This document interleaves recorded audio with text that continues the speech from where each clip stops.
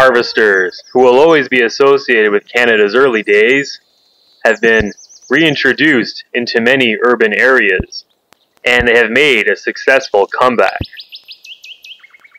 Occasional sightings can now be made in almost all Canadian provinces.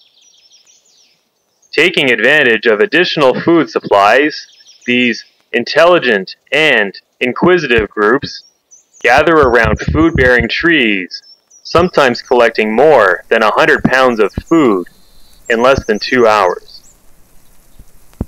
Most interestingly, the bounty is shared amongst neighbors, harvesters, and community food programs. For a more complete story, why not contact the food tree harvesting groups in your area?